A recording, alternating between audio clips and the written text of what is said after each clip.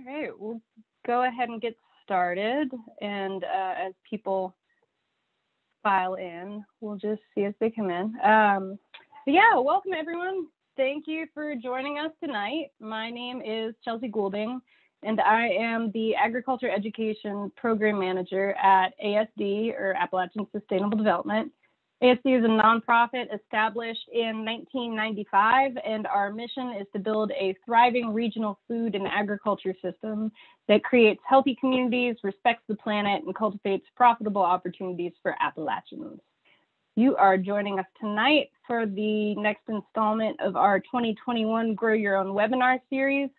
For some background, the Grow Your Own program was established in 2012 to empower beginning home, community, and market gardeners.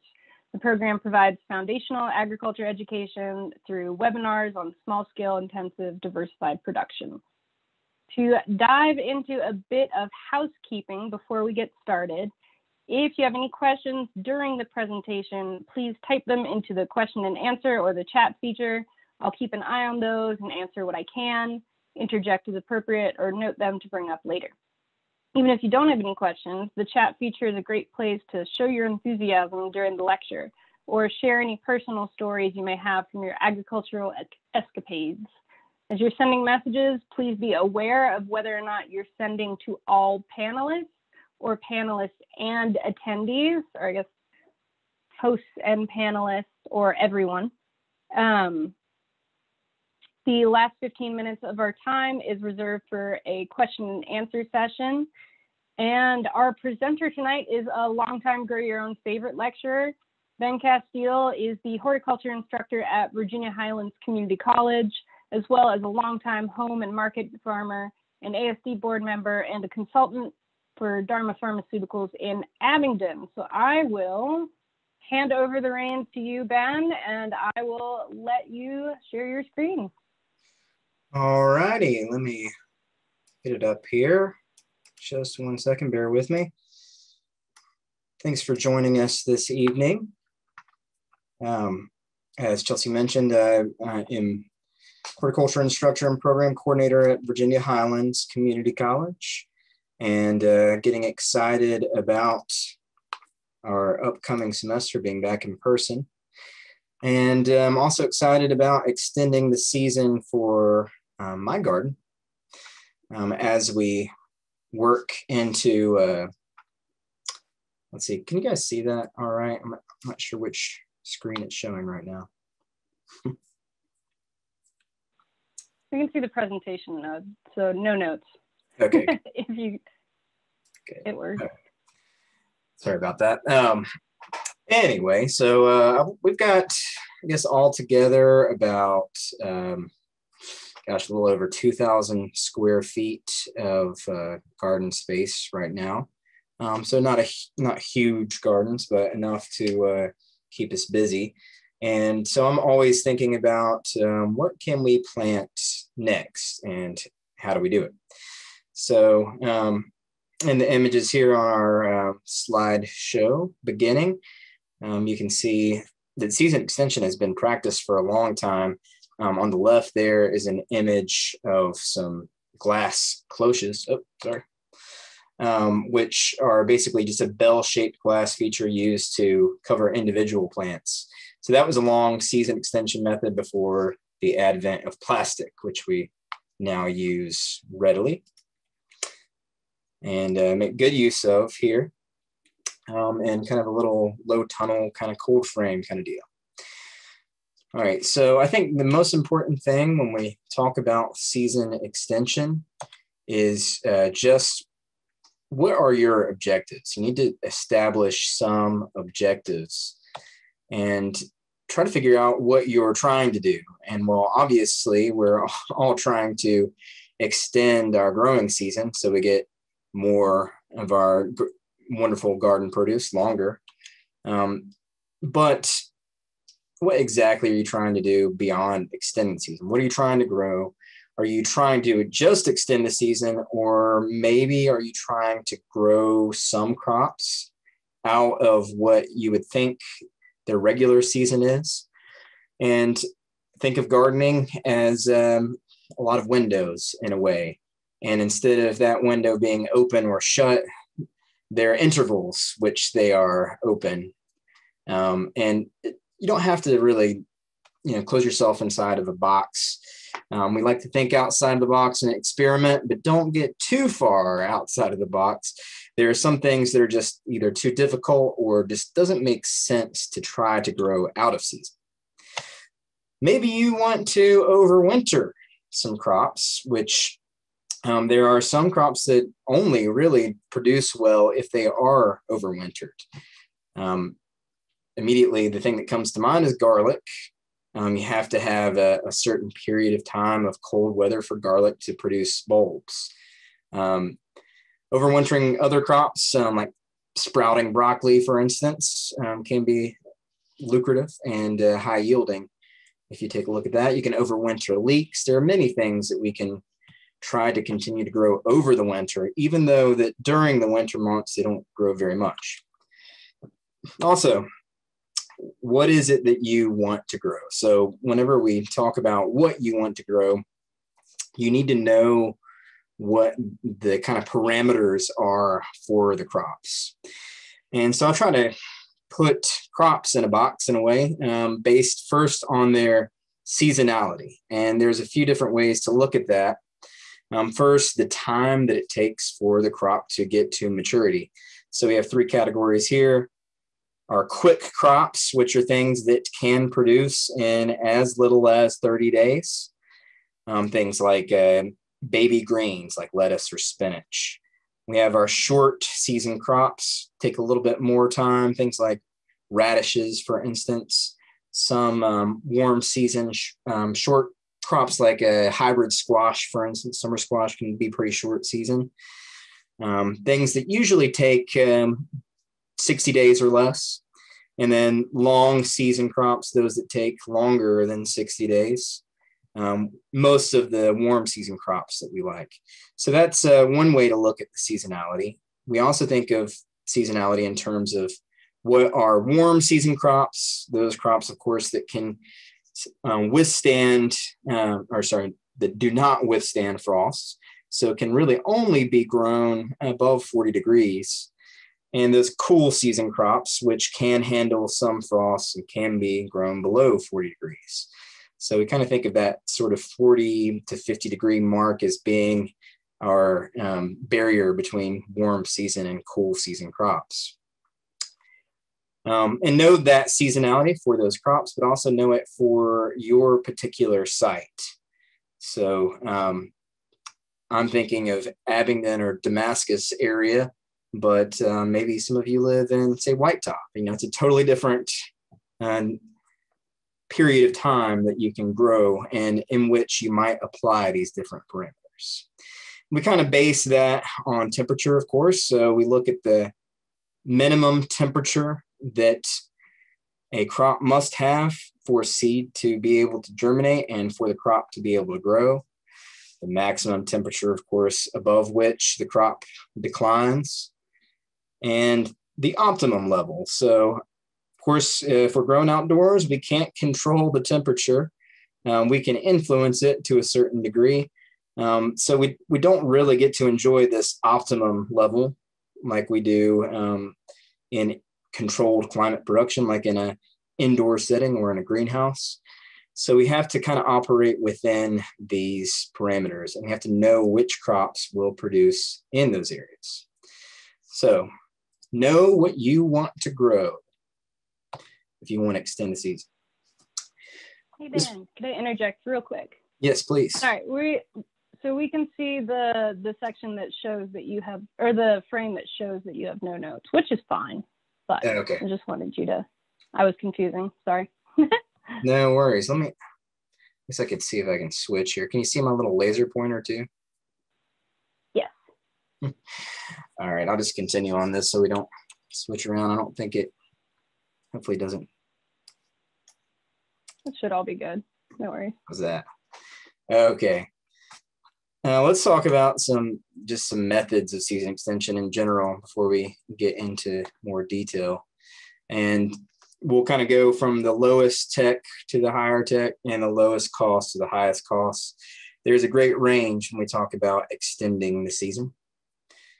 So first, the simplest and most least costly is just picking the right plant and the right site for that plant. More about that in just a second. Raised beds cost more money, can pay off, and it doesn't necessarily mean a raised bed like we build something. It could just be raising up the soil, like mounding it for your beds. Just a few inches can make a difference. Transplanting is another low cost, low tech method of extending the season and can pay off, but requires some space, some knowledge, and somewhat controlled climate. Mulches are another way of extending the season that can be fairly cheap, but they can also be expensive. And I think overall they can be very cost effective if used properly. Then we talk about structures. So using things like cold frames or high tunnels, or if you got the big bucks, greenhouses. This is obviously more money, but when used at the right time for the right crop, can definitely pay off. So let's just think about where we are right now and what kind of season we're working with and how we might extend the current season. So we're in what you might consider the dog days of summer, hot and dry. It's August 10th. If we count backwards for like the Abingdon area, then we have around 60 days until frost. And that's if we say that our first frost date is October 10th. The past few years, the first killing frost that we've had on the campus of the community college has actually been in November. So that 60 days could be longer. Again, it just depends on where you are, what your site is, what the topography is like. So anyway, let's just say that we do have about that 60 days. What can we grow in that period? If we're going to think about the warm season crops, we can only do the quick or short season crops. I like to call them the 60-day sensations.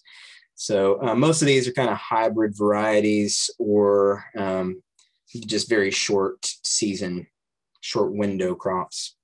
Radishes, for instance, there are a few squash varieties that can grow in 60 days or less. Very few out there that will be productive for much longer than that because of where we are. So if we're thinking about extending our warm season, what we have left, there's not much we can do without some degree of protection. But we can really be thinking about our long, cool season crops, which are most of our brassicas, things like broccoli, cabbage, Brussels sprouts, which I think grow best in fall, etc. And the root crops are beets, carrots, turnips. Some of those really do best in the fall as well. I think most of them actually. And also we can be preparing for our overwintering crops. So I mentioned garlic earlier, and for garlic, you have to have 40 days under 40 degrees for it to bulb. So we think of garlic as being planted kind of late in the season. We're usually trying to plant it before we start to get much winter moisture coming in. So usually before November. But as long as it gets that 40 days under 40 degrees, it will start to bulb up. The more days, the better. So that's kind of just a brief overview of what we could do and how we could extend the season based on our current date. Again, if we're thinking of trying to get some more warm season crops, we can do some successional sowing, plant another round of something. Some beans might be good. There are a few squash varieties, things like that. I'm still going to try to get another round of cucumbers in myself. Of course, when we're thinking about where we are now, the dog days of summer, we want to think about doing that summer sowing. So Sowing in the summer, we have some barriers. First of which, of course, is that oppressive heat and sun. So if we're thinking about growing fall crops, cool season crops, then you have to protect them from that heat and sun. The other big issue that we have is that we have a lot of pests around. And those pests can destroy any crop that you might start, especially when we think of brassicas. We got the harlequin bugs are in full fury right now. We have the cabbage moths out there basically laying their eggs on our brassicas. So good barrier. It's a big barrier there, and there are some ways to overcome that as well. Another barrier that we might not be thinking of, since it is hot and sunny, are that the days are getting shorter. And we'll run into this kind of short day factor. It's a ways away before we really have to worry about it, but we just need to be aware that the days are getting shorter. So how do you overcome those barriers? So we can get around the heat and sun by planting early in the morning or later in the evening, especially if we're transplanting. That can, even though it's just a few hours, it will help to kind of acclimate the plants somewhat.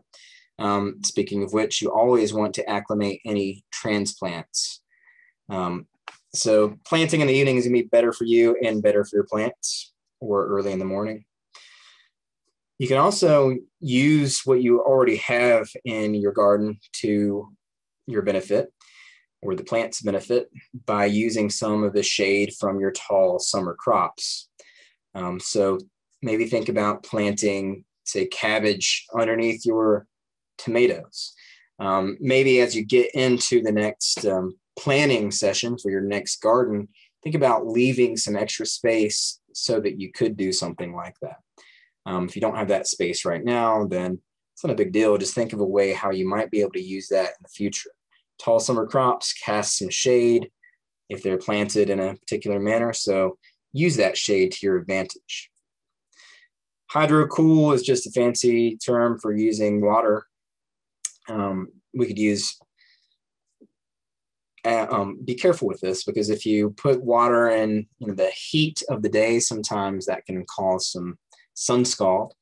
But if you add water to plants, misting them early in the morning or later in the day as it's starting to cool off, then that can cool the temperature around the plants. We also just want to keep soil moist for anything that could be germinating. I like to use drip irrigation for that, for things like carrots, for instance, or you could even completely cover your crop, the seeds that you have just sowed, so that that moisture is held in the soil instead of evaporating. For all of these barriers, I highly recommend the use of row cover, which we'll talk about in more detail here in a bit. So the most simple form of season extension is just coming up with the right site, knowing when and where to plant based on what your planting area, where it is, and what those factors are like. So usually in the spring, we're thinking about planting or growing a garden somewhere where we have southern exposure, because that's best for sun. But if we're thinking about growing cooler weather crops, then we might do the opposite and plant it maybe in a more eastern or northern exposure, so that you get some of that protection from the sun. We also want to think about wind exposure.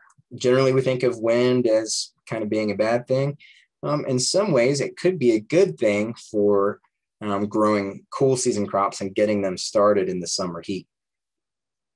It's always important to know what your soil type is, and that can correspond to differences in the temperature in your site as well. So if you have a soil that is rich in organic matter and is darker, then it's going to absorb heat a little bit better. If you have a heavier clay soil, then it's going to hold more moisture which the specific heat of water is much higher than air. So it's going to stay warmer longer than if you had, say, a sandier soil. So knowing your soil type and how that kind of corresponds can be good for planning and planting your crops in the proper time frame, depending on whether it's cool season or warm season. Raised beds are great. And again, it doesn't necessarily mean you have to build a raised bed out of wood or whatever material you want to use. But even just mounding soil up in your bed basically means that it's going to drain quicker, and that will allow it to warm up quicker, but also cool off quicker as well. So raised beds can be very useful for both kind of warm season extension as well as cool season starting. All of this is really about our microclimates. So we think of what are the subtle nuances of the temperature and moisture in a particular area of your site.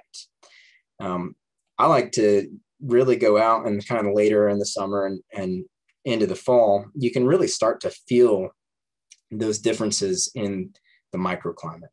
So you can feel where cool air sinks, for instance, and use that as a way to plan to plant your cool season crops, maybe in the summer going into the fall. But when you're in the spring, you want to avoid that area because that's probably subject to later frosts. So microclimates could be a whole nother class, so we'll save that for later, but just be really thinking and taking notes about what your area is like throughout the seasons. Know your plant and know the right place for that plant. So what is the microclimate in that area and what plant best suits it? Here's just an example of microclimate and how creating shade can work to your advantage in the summer. So we've got raised beds. One has some sort of shade covering and one is just completely out in the open.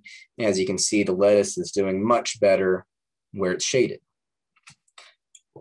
Speaking of shade, here's just a look at some of the crops that we can grow without that ideal amount of light, which means that we could be starting these under our taller summer crops in these dog days of summer. So lots of different crops that we can be starting that don't necessarily need 8 hours of direct sun a day. The more sun you have, the better, but these plants can be usefully sowed in the right area at the right time. All right, let's talk about wind just for a second, because we generally think of wind as a bad thing because it does increase transpiration for our taller crops like corn. If we have a really severe wind, it can cause lodging, crops to fall over. It can cause summer squash to wilt, even though it has plenty of moisture. So we think of wind as a bad thing, right? It increases stress in general for our crops, but we can also use that to our advantage because wind is also going to move heat away. It's going to be drying, but if you use it properly, then and plan on planting cooler season crops in areas where you have wind exposure, that can be just a way of making the most of your microclimate. Generally in the spring, we're thinking about using some sort of wind break, a way to use maybe shrubbery, maybe a building to block the effects of wind. But now in the summer, we might be thinking of a way to use that wind for our benefit. The downside, of course, is that it does cause drying of crops. So we need to be sure that we're adding the moisture that our plants need. Also want to make a brief mention here of just your soil type and getting the proper nutrition. You can't extend the season of a crop if all the nutrients have already been used up for your main season crops. And this is just looking at corn using different fertilizers. This control group over here, the A, is using no fertilizer. Your corn doesn't grow very well, right? So anyway, all I want to mention here is just that think about fertilizing. Think about adding those nutrients that your crop has removed if you want to extend the season. And also, I know some of you might be commercial growers. Most of you probably are not solely commercial growers, but let's think and pretend that maybe we are for a moment. Consider the commercial practices. So in the United States, we're basically growing our produce in the places where we have the best possible climate for those crops. So, 90% of our produce in the US comes from just a handful of states. And the highest proportion of that is coming from California. California is a great example because we have high elevation valleys that have cooler microclimates where they grow greens almost year round. And then we have the Central Valley where it's very warm, where they're growing warm season crops almost year round. So that's why there's so much stuff coming from California. We find the best climate to grow the correct crop and we ship it around the country, around the world. It's not always where the best resources are. Of course, California, we know, is in a long-standing drought. We cannot control the climate, but we can influence the microclimate. So I think even though we're here in a white state where we're producing less than 1% of the country's produce, we are in an area where we could be producing much more. So all I'm saying here is that season extension starts with identifying those proper climate variables for the correct crop. So maybe think about using this kind of commercial practice ideology to your advantage. All right, so let's get into actually extending the season and starting off with just selecting different varieties, using the proper genetics of the plants. And one of the figures that I look at most of all is the days to maturity. Listed on almost all seed packs. It's the easiest way to get an earlier crop. Look for those that have shorter periods of the days to maturity. Now that might limit you on the varieties and it might not be the best flavor, but if you're a market gardener, then you're able to get crops earlier or maybe even later to the market and therefore control and get a better price.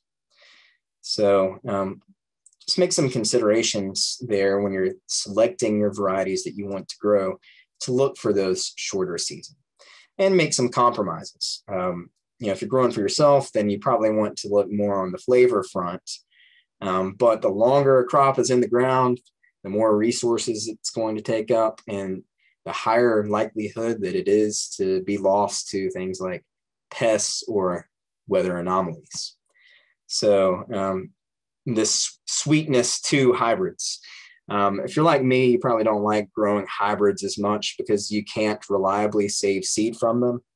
But I don't save seed from carrots anyway. I always buy them. So this 63 days makes a lot of sense to me because right now, I planted carrots back in March and they're still not ready. So take a look at the days to maturity and figure out how that might fit in your time frame. Here's just some examples of some short season crops that you might have thought just didn't exist.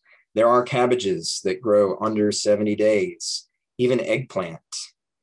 And I will say with these eggplant and peppers, you have to be aware that 65 days there to maturity is from transplanting. It's not from seed. So just keep that in mind, in accord with the kind of common practices of the production of it anyway. Cantaloupe here, sweetie melon, 65 days. That's pretty amazing. So hybrid vigor is a thing. Hybrids can be great for that. There are some open pollinated crops that are very quick too. So always take a look at the days to maturity when you're selecting a variety to grow. Just fits much better when you're trying to get multiple successions, multiple runs of a crop in one season. Also think about maybe the time of harvest, the timing, and the size of the vegetable that you want. Growing some of these red Norland potatoes, and unfortunately I just didn't line up to get them out early, so I planted them late. So I'm harvesting them now as new potatoes. Maybe if you're growing cucumbers, you would pick them smaller for picklers, or baby summer squash is all the rage in restaurants. Baby carrots also all the rage. And sometimes you can even use your thinnings of carrots as baby carrots. If you love tomatoes like me, then be sure that you're growing some cherry tomatoes, just because cherries are earlier. So think about the time of harvest and maybe altering that time by using what we call the baby produce. Baby spinach is much quicker than full season spinach. And just to drive the point home, here's just a look at these two different varieties of carrots. The Sweetness 2, 63 days. The Health Master, which is also a hybrid. Different marketing here. I mean, it's packed with vitamin A, so if you need extra vitamin A, maybe that's a good thing. Or if you want to market it based on nutritional factors, then there are reasons why you would want to grow this. But look at that, 130 days, over twice the amount of time that this variety takes. So again, choose your battle, but consider that those days to maturity and how that might influence your ability to extend the season. Here's some cold hardy crops. And I say early because I usually think about planting these in the spring, but we can also squeeze these in the fall, in some cases in between frosts even. So of course our weather in Appalachia is quite erratic. So we might have a day or night in October that gets down into the 20s, and then we might have a day in November that gets up into the 70s. You never know. So fitting some of these quick crops in, like 42 days for arugula, or some lettuces that are as low as 40, or spinach and mustard as low as 35 days. Say cold hardy here. But even the most cold hardy plant cannot handle repeated frosts and low light. So keep that in mind as we transition into the fall. You really want to think about covering them with something and protecting them. Okay, so the next technique beyond site and variety selection, of course, is transplanting. So we can get a 3 to 4 week gain by transplanting crops instead of seeding them directly into the ground. So I'm just talking about starting them in some sort of tray, whether it's like this styrofoam tray here, a plastic tray, or just something that you kind of repurposed. Yogurt cups, for instance. I mean, whatever you have laying around, as long as it holds soil, it can be a way to start things earlier. You might need light if you don't have enough natural sun coming inside your home. Let's just say if you're starting inside your home anyway. But just think about that. If you have that seed reliably germinated in an area where you can control the climate, then you can get a huge gain instead of seeding it directly into the ground. So I do this with almost all of my brassicas, a lot of my greens, and I even do it with beets too. There are other ways that you can kind of get a little jump on that, but transplanting, I think, is probably one of the easiest. It does take space, it takes resources, it takes time, but it's one of the best ways to extend the season or get beyond that barrier of oppressive heat that we're facing right now. So, of course, you have to consider the light. You have to have enough light, as well as the proper quality of light. So you don't want to put just like a regular incandescent bulb over your plants. You really need kind of a full spectrum light. But you can get these, at any department store, really. Or you can get the LEDs these days off of the web for pretty cheap. So consider adding light if you don't have enough natural light. We always want to think about adapting those transplants before they go outside. So slowly moving them outside for a few days before you expose them to the wind, water, and light, or I should say lack of water, and the presence of very high sunlight, and the swings in temperature too. So slowly harden them off before you put them outside. At least a week is what I try to do for my acclimatization period. And another thing that you can do is just go ahead and plant it in the ground, but use row cover to sort of regulate the temperatures so that there aren't massive swings. For most transplants, at least for our warm season crops, we don't want nights lower than 50 degrees. Even our cool season crops will grow much better when the nighttime temperatures are a little higher. So it's a great time to be starting crops that you would be putting out in the ground to extend this summer season. You also want to think about the size of any container you're using, whatever's holding that soil. We never want to get them root bound. And what we do at the community college is create and use soil blocks. It's a great way to kind of go around that issue of the size of the container. And of course, you got to get your timing right. So hate to say it, but it's too late to be starting tomatoes. Or most of our warm season crops, there are some things that you could sneak in, again, like your summer squash, especially if you're getting that baby squash. There are a few corns that are quick enough to get in. Not a whole lot left right now with those windows of your warm season crops, but it's the perfect time for planning and planting your fall season crops and your winter crops as well. Looking at some of the structures that you can use, and right now we're thinking of kind of regulating that high temperature, getting it lower. In the spring, we're thinking more of that frost protection. So here are just a few things that you could use. Again, we think of our first frost date usually being around October 10th for most of our region, but it can be much different in your site. And again, at the community college, we've noticed the past few years, it's actually been in November when we've had that killing frost. Now, we've had some light frosts that didn't kill our warm season crops yet, but here's a way to protect them when we start to get closer to those frost dates. So caps or cloches like these glass bells, or the wonderful wall of water, which in this case, filling up things like 2 liter or 1 liter plastic bottles, taping them together and putting it around your plant. So these things are low tech, usually low cost. We can use materials like wine bottles or pop bottles, upcycle them, turn them into something different.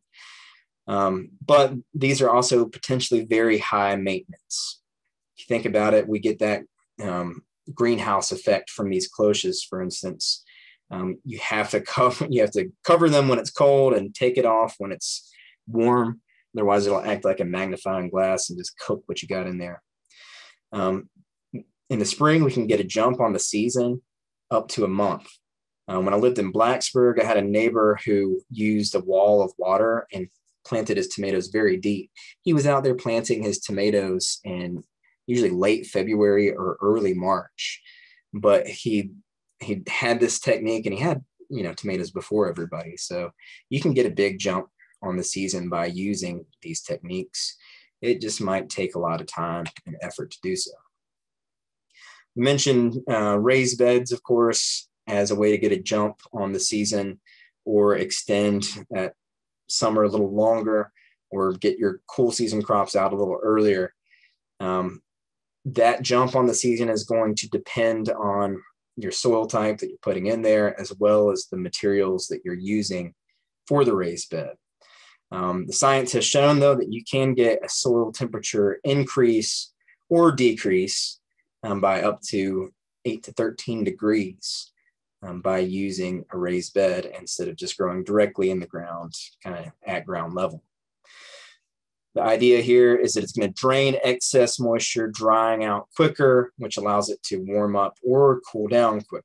The cool thing about raised beds, though, is it's really easy to add other forms of season extension, like this guy here putting hoops over so that he could put plastic or row cover over top of his raised bed. Just some different examples of creatively using different materials to build raised beds. And again, you don't have to build anything. You can just mound your soil up and get the effect as well. All right, row cover is, I think, probably the most useful thing in the toolbox when it comes to extending the season. And generally, we're thinking of row cover as some sort of flexible material that's either transparent, you can see through it like plastic, or opaque, something like the spun bonded polyester. So both of these are technically row covers, even though we usually think more of the spun bonded polyester, polypropylene, as what you traditionally call row cover. With row cover, you can have it being, you know, basically a barrier over top of your plants, supported with things like PVC or wire, or floating, and just put it right on top of your plants. So you can cover one, or you can cover many rows with it, depending on the width of the material that you buy. Usually comes in a roll. You can purchase it locally at Wolf Farm Natural Elements in Abingdon, at least the spun bonded stuff. You can get drop cloth and plastic from any hardware store. What are we getting with row cover? We're getting some wind protection, depending on the weight of it, and we're reducing the loss of moisture.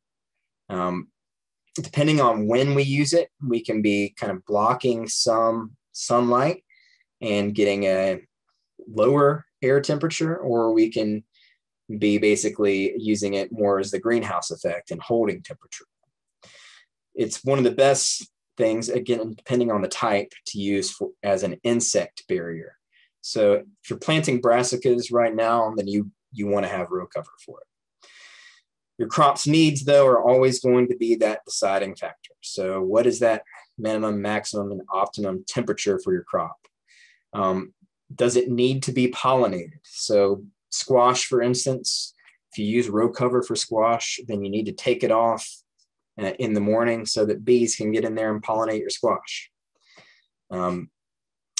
Also think about the growth habit of your plant and at what point it's going to outgrow that row cover, how tall you might need your supports, etc.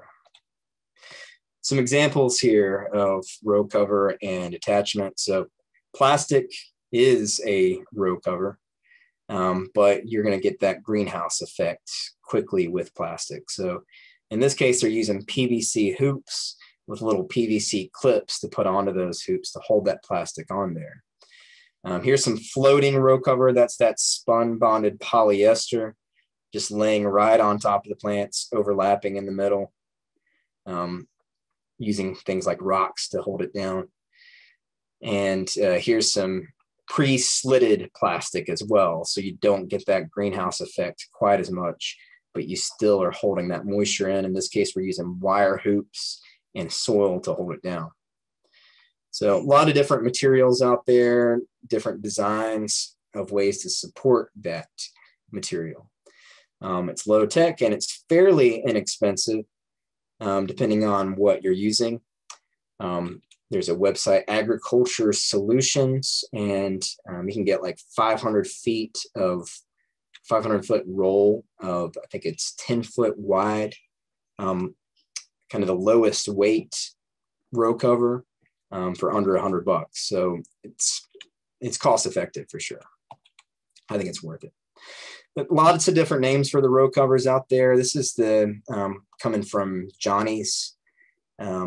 And I just wanted to share this. They call it Agribon.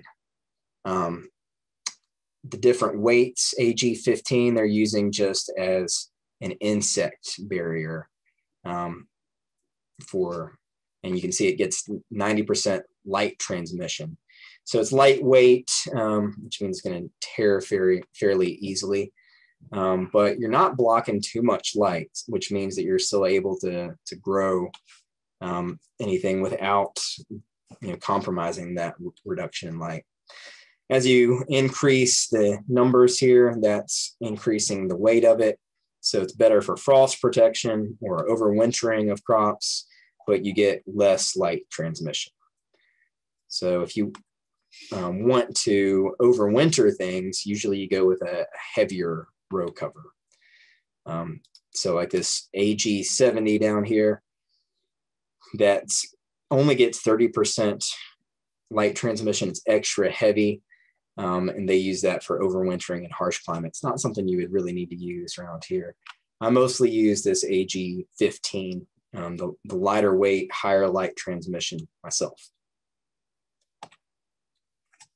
All right, so next, not a structure, but mulch, very important for season extension because it's going to trap moisture in the soil. If you're using an organic mulch, as it breaks down, it's going to add to the organic matter.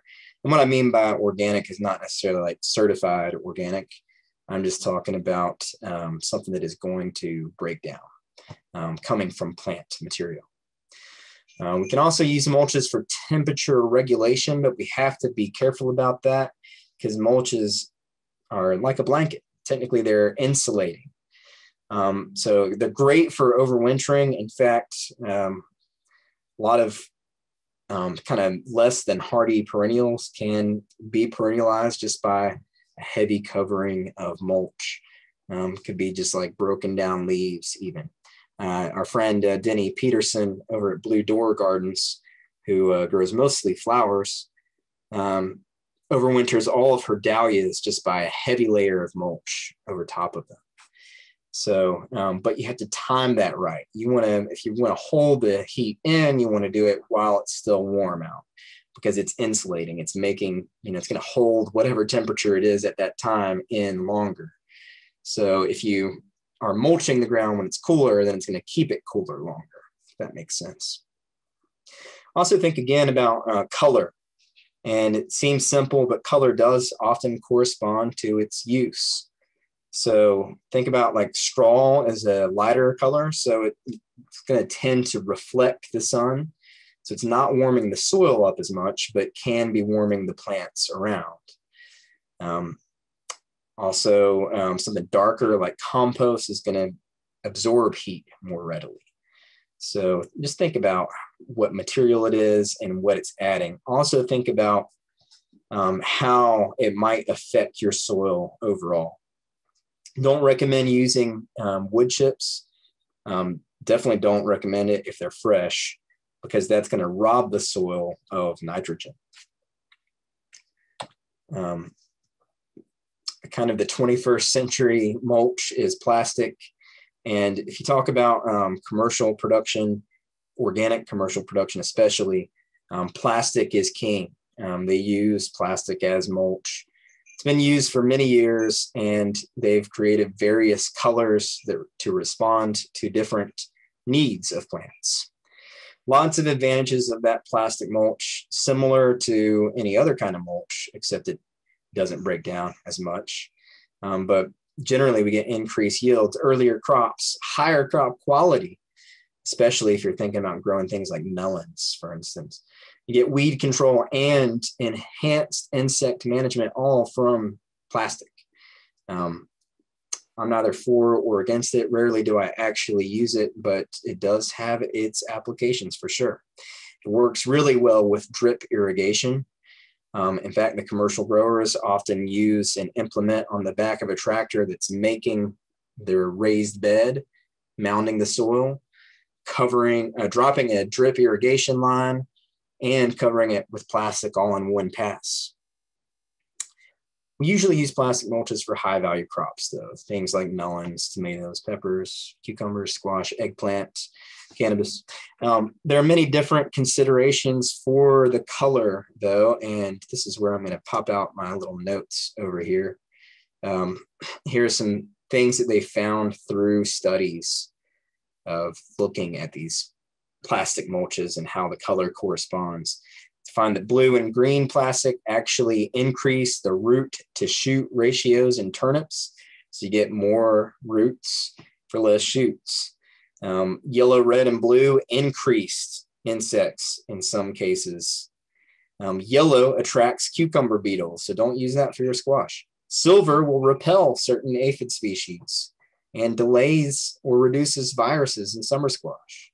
White or gray can be useful for cooling the soil, but may require herbicide for weed control, because weeds can still grow under white or gray plastic. So some examples there for the plastic culture. It's not the be all end all, but it can be used, especially early on, to warm the soil for using darker plastic. Later on, cooling the soil with a lighter colored plastic. So this is actually an image coming from one of those studies at Penn State University. Again, plastic mulch, take it or leave it, but that's how the commercial growers get those huge peppers and huge melons too. There are other options, of course. Here's that implement I was talking about. You can see it mounding the soil up with a lister on the side there and then laying that plastic under that soil. I'm not sure if this one's also laying a drip tape or not, but if you're using plastic, you probably want to use some form of irrigation to accompany that. They even make them biodegradable these days. So there are different options out there. I can think of some good reasons to use that and some maybe not so good reasons to use a biodegradable mulch. Strawberries, almost all commercial strawberries, they use plastic for them.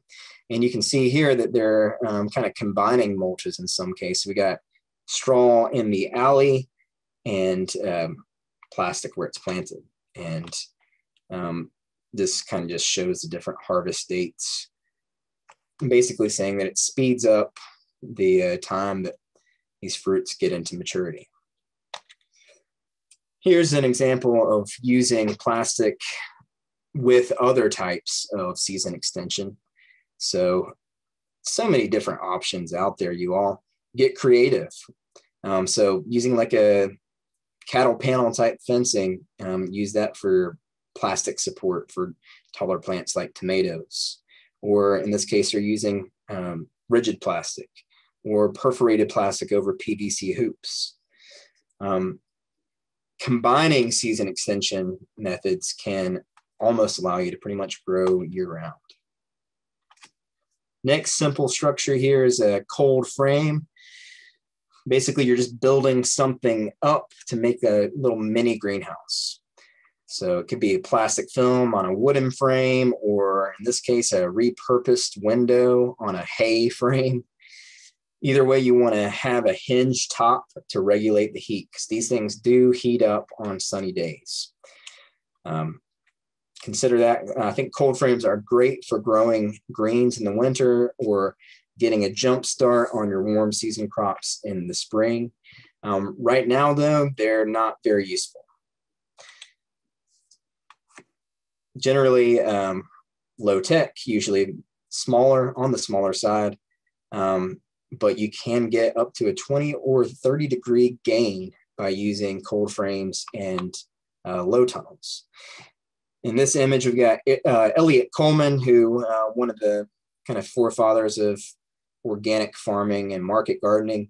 And you can see here, he's using a kind of low tunnel cold frame type with PVC conduit on rebar stakes, and he's weighing that row cover down with sandbags. Lots of great ways to go about creating cold frames. They can be very useful. Probably not so much right now though, because they're going to get hot fast. But I think they're best for earlier plantings of leafy greens in the spring, especially things like lettuce, spinach, Swiss chard, and parsley. They are best used in cool weather and lower light. You can also use them to force flowers early in the spring too. I would suggest that you could possibly use a cold frame for late summer seeding if you use a shade cloth instead of plastic or a lighter, or maybe slightly kind of a mid-grade row cover. Here's more examples of low tunnels. And so in this illustration here, they're covering it with plastic to get it started. And then they've used that cattle panel to support it. Take that plastic off and it's got a trellis built in. So smart use of it. One of the things that we kind of have trouble with the low tunnels is attaching whatever it is, plastic or row cover, to the support. So here's just a smart way of doing that with a binder clip. Moving on up, hoop houses and high tunnels, which think of them like a greenhouse, except without heat, really. They're usually simple, a little bit more inexpensive than a greenhouse.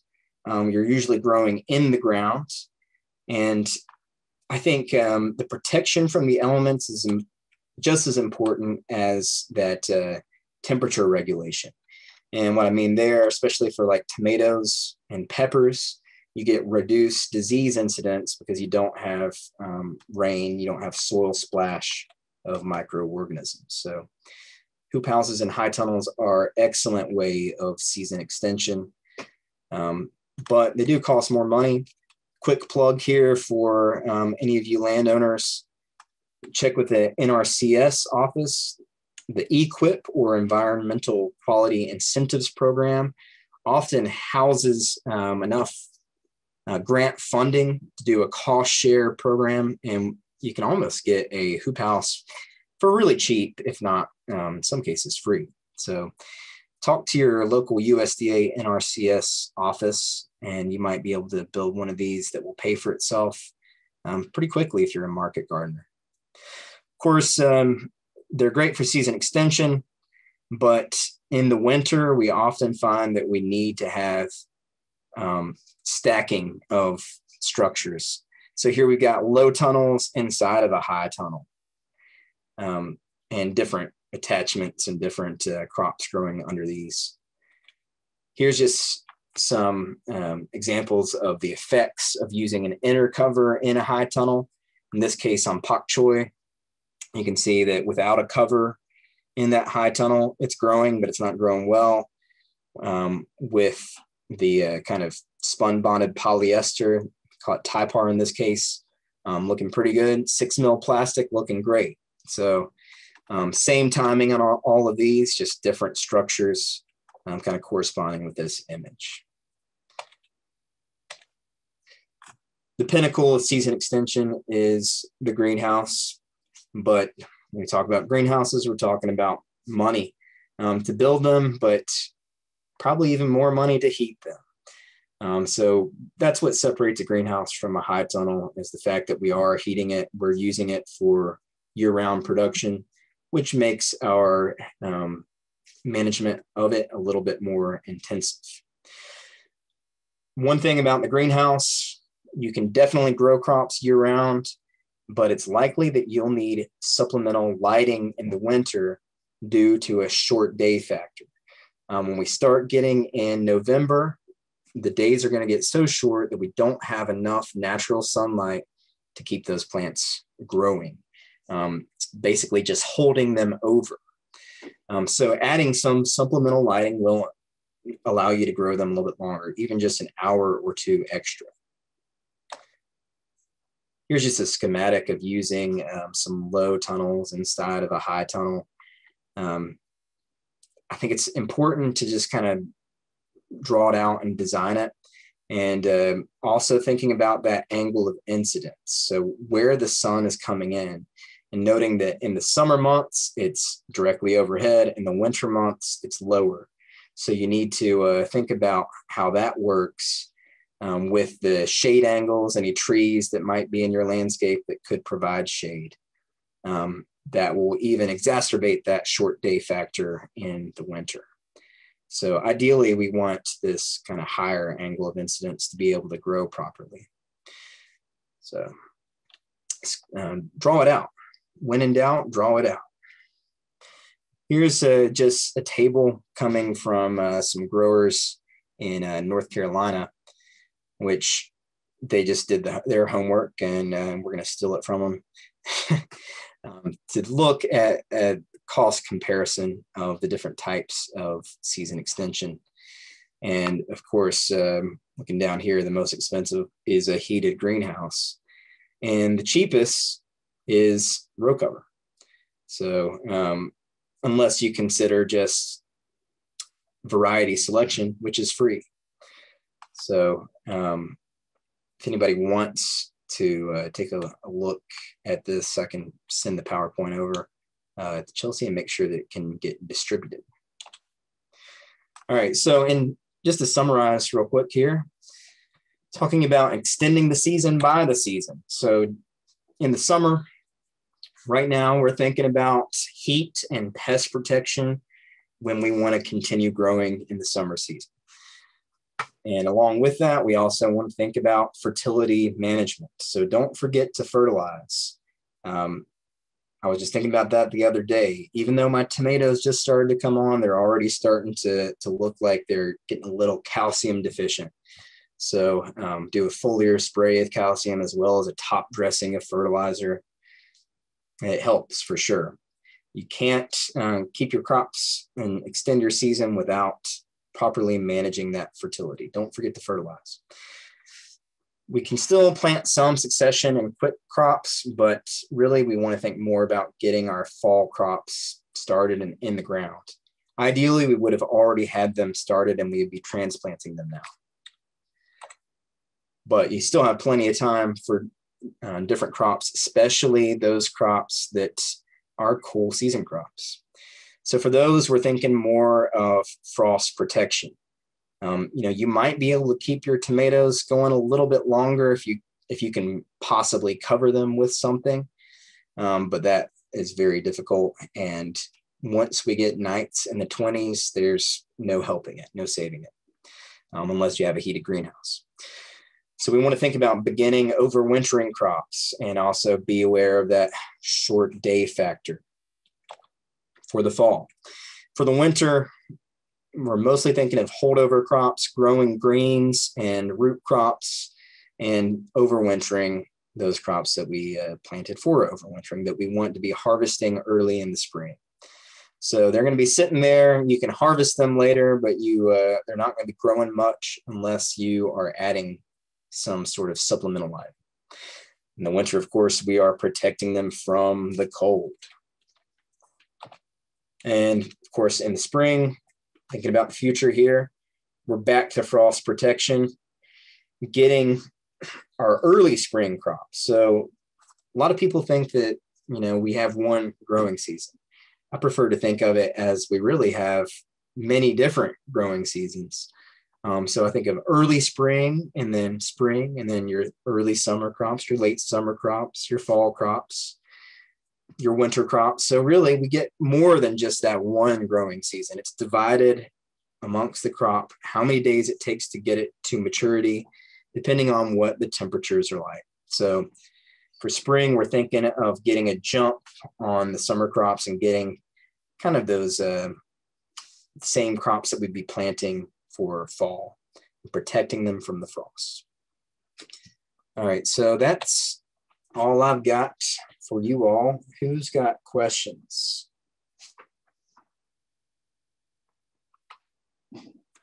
And as you ask these questions, just know that I'll try to answer these to the best of my ability, but just try to be specific about your objectives, what it is you might be wanting to extend the season for, and how long you might be wanting to grow it. Are you a market gardener? Are you a home gardener? Feel free to unmute yourself and ask those questions. I'll also take a look here at the Q&A. So Leah Bates suggested talking about wind here and helping plants get stronger. And she said, everything in moderation, definitely. Yes, just enough wind, not too much, not too little. I kind of joke with my students about the Goldilocks syndrome. Everything has to be just right. So also Leah is asking about days to maturity. And from seed, yes, for most crops it is from seed, but for some crops, anything that it says transplant, like tomatoes, peppers, eggplant, I think those are like the big three in my opinion, from seed. Those are from transplant, not from seed. So I hope that answers that question, makes sense to you. And also, can we use grass clippings as mulch for the same effect? Definitely you can use grass clippings, but you have to be very careful about those grass clippings because they're hot. You know, when they're green, when they're fresh, they're really high in nitrogen, and that high nitrogen can burn plants. So generally, we want to let our grass clippings dry out before using them as a mulch. All right, so that's all the questions I see in the Q&A. Anybody else have any other questions, comments, or concerns? Thank you so much for taking the time and teaching us tonight, Ben. That was awesome. Was it Andrea posted in the chat? Awesome info, very inspirational. And yeah, it looks like we have covered all of our questions. If you want to send those or the PowerPoint over to me, I'd be happy to send it out. I know some of our viewers were taking screenshots. So we'll send that out. And thank you again. If anybody has any questions at any time, you can either email me or email Ben. And yeah, we'll look forward to the next Grow Your Own webinar. Thank you. Thank you all for joining.